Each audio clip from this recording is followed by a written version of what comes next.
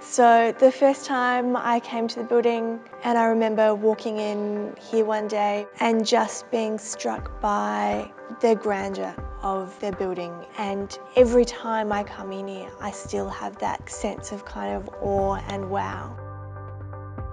So we're here this week at the Royal Exhibition Building, in effect digitising the building.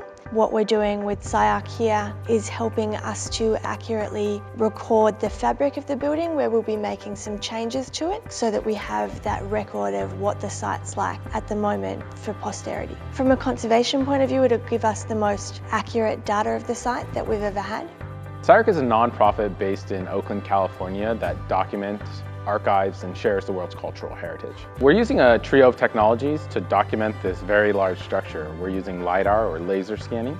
We're using terrestrial photogrammetry. In addition, we're using drone photography to capture areas that are inaccessible from the ground.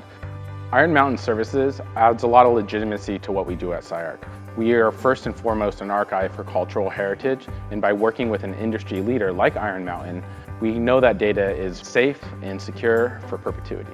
So the Living Legacy initiative is Iron Mountain's commitment to preserve and maintain historical information and artefacts. And so the Royal Exhibition Building is the first really partnership between Iron Mountain and CyArk in this particular region.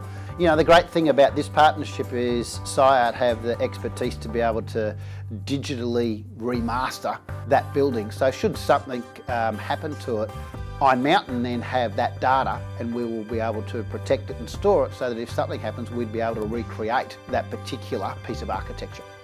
What excites me about the project with CyArk is that from an interpretive point of view, we're really looking forward to using the scan data and the photogrammetry to look at creating AR and VR so that visitors can come in and experience the grandeur of the space even if they can't physically visit.